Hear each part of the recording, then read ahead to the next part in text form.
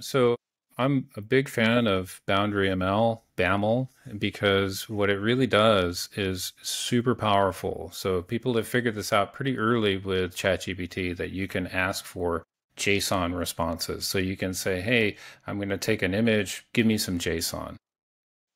GPT-4 and Gemini and Claude and all of these different models will do that. They'll give you a response.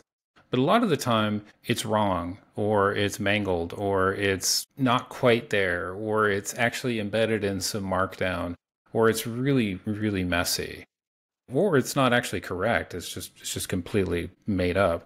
What BAML does is really special because we can define a specific type, a type of response that we're trying to get, whether that's a regulation. Like let's say that we're modeling regulations and we want to scan a document to find all the laws or the legislations. We can define exactly what we're after. We can describe it. We can say that this is a required field and this is an optional field. And this really improves type safety, runtime errors, reliability, and scalability because we know exactly what we're going to get.